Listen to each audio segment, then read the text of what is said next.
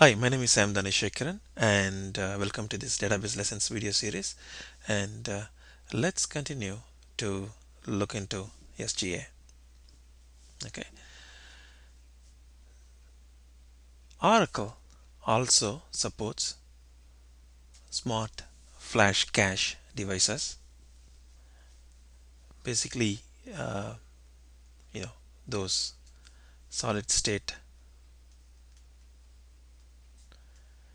storage devices. Okay, how that works, let's look into that.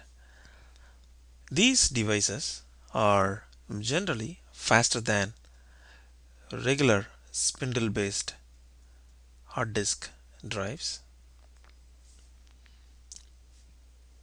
and slower than the RAM hardware where a computer's memory resides.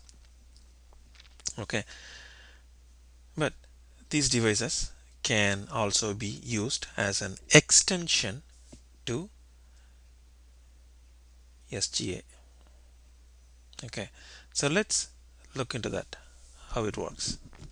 Okay, so when a data is read from disk, it goes to database buffer cache, right? So it's in the buffer cache. Okay, so in the buffer cache, generally, you know, the header information is stored, and then the body of the data, the buffer, is stored.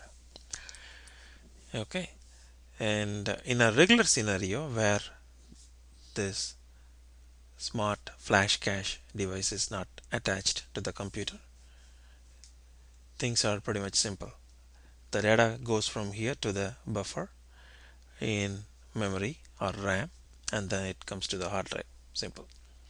However, if we connect smart flash devices, right, we can make use of them as an extension to the database buffer cache.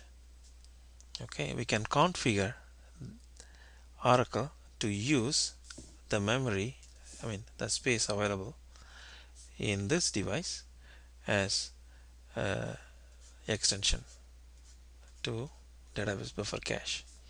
In that case, what happens is, okay, Oracle stores the header information, okay,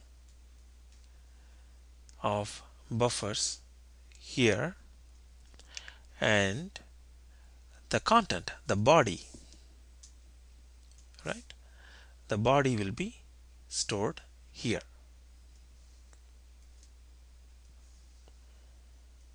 Okay, so for any process that would like to access the data, for it's simply still it would read from the regular DB buffer, right? Using the header information, it would read from the solid state device. Okay, so this is an overview of how Oracle has incorporated using smart flash cache devices as an extension to SGA. So this would speed up things a little bit than reading it from hard drive. Thank you for watching.